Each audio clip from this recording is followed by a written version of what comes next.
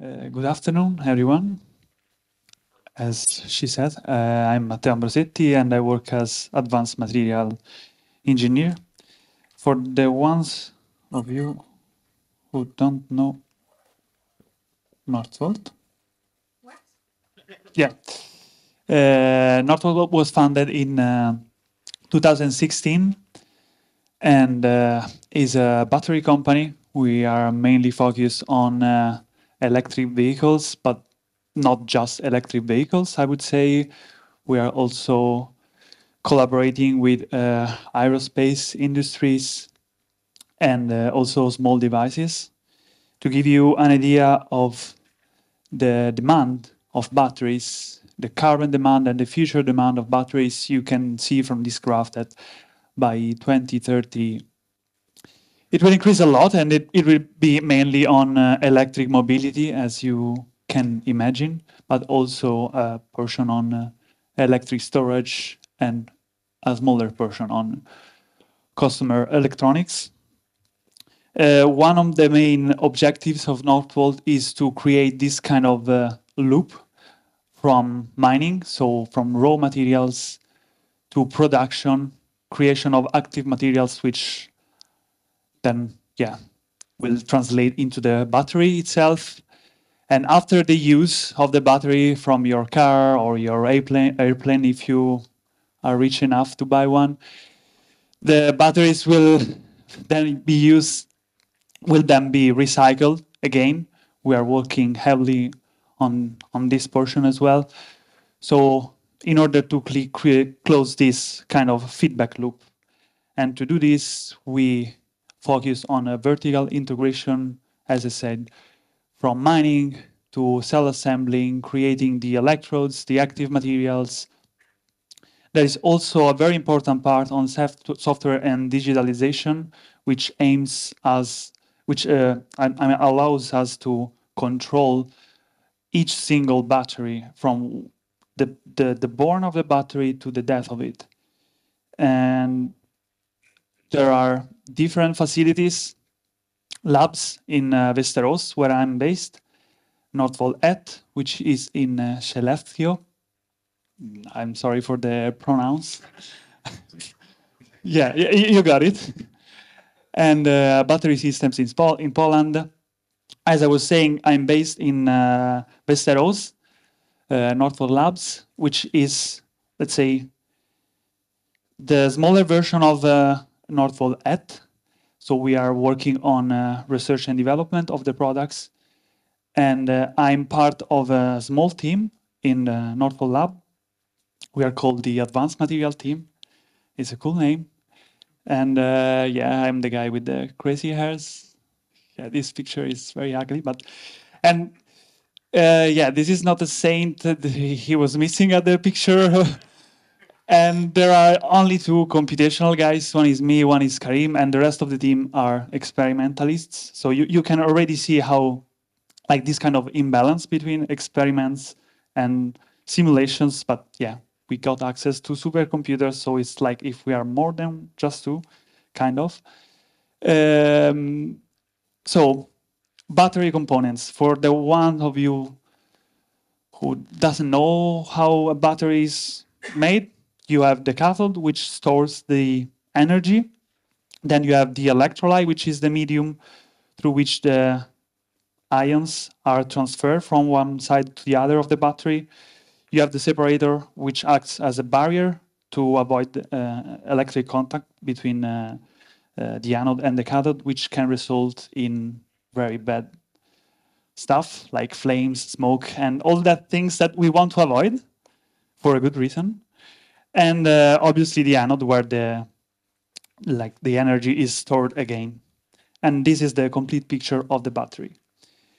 So the research and development workflow of our team is very simple. We aim to work on both simulations, experiment, and theory, and create this kind of loop where they talk to each other in order to kind of find the problem, frame it, trying to find a solution, and go ahead. This is how research works, actually. And Yeah, I'm mainly focused on atomistic level simulations, but we are also interested in AI-based material design. Also, mesoscopic simulation is a very interesting topic to me, but we haven't focused on that very much so far. And then there are obviously the cell level simulations we were talking before. This is more at the, I'm going to say, console level, whereas this is more at the atom level, quantum mechanics, molecular dynamics. So I've mentioned before the components of the battery. Here we have the electrolyte. We can simulate the electrolyte behavior, and I will focus my talk on this, but there are also other components, and they are as important as the electrolyte, like the electrode, like the porosity of the electrode, the elemental composition of the electrode. And then there are these things, the interfaces. They are as important as the other components, because here is where the magic happens sometimes, because you can have dendrites which will penetrate your separator, will create an electric contact and thermal runaway and smoke fire and bye-bye to the battery. SCI is also like the solid electrolyte interface layer, is some kind of protective layer between the electrodes and the electrolyte, and its composition is as important as the rest of the components. And from a computational point of view, we are aiming to get to this concept of nanobattery, which was recently introduced, where you basically have all the components of your battery in one single simulation. So as I was saying before, the approach we are trying to tackle goes from quantum mechanics, which allows us to study the electronic properties of molecules on a very short time and length scale, up to the continuum level, so the whole battery, the whole cell. And in the middle, you have classical mechanics, kinetic Monte Carlo, and mesoscale models. In the last year and a half, I work on the development of this in-house software. I call this Northvolt Atomistic Simulator. Yeah, it's not the best name probably. The idea is to interconnect different softwares already available, open source software, in order to allow us to run simulation as in a simple way and to run them, to run as many simulations as possible in the smaller time. And to give you an idea, the components of this software are like the creation of the parameters for our simulation, the creation of the box, the simulation box. Here where I'm focusing on molecular dynamic simulations. So you have to arrange the atom in some way, and then this Northvolt atomistic simulator wraps everything together and creates the input file, which are run using LAMMPS, which is molecular dynamics based software, which is then run either locally or on an HPC cluster.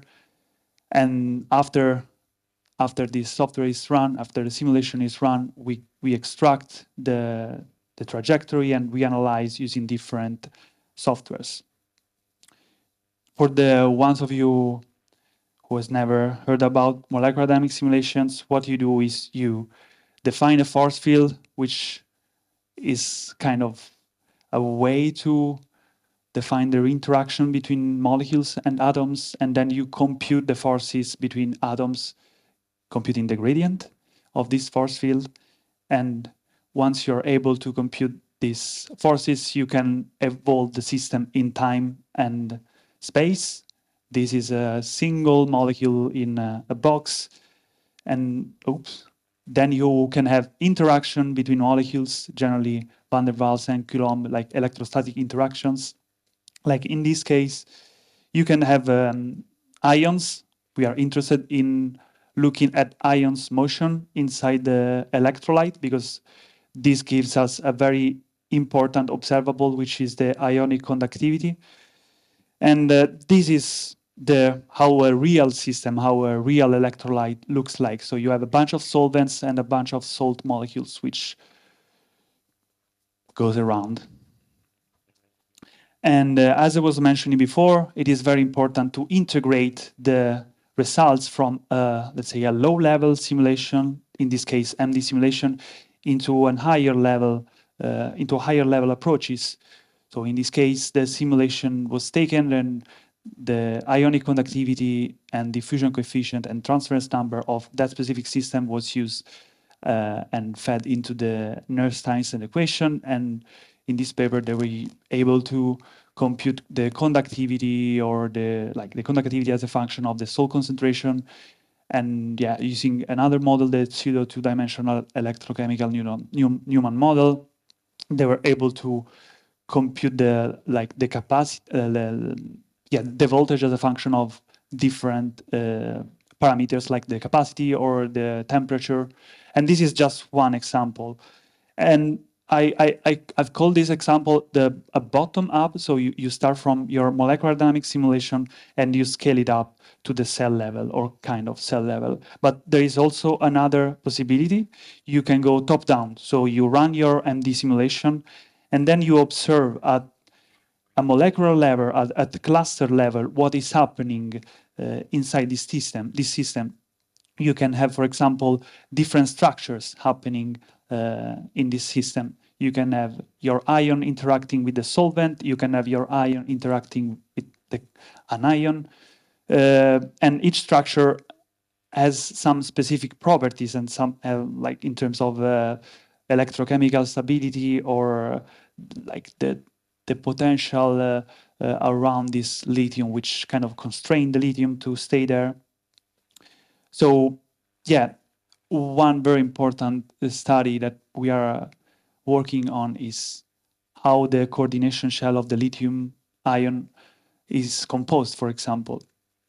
And you can, for example, see here the probability of finding a lithium ion around its anion, which is PF6 molecule, as a function of the salt concentration. And as you can see from these graphs, the higher the salt concentration, the higher the probability of finding the counter ion along preferential directions.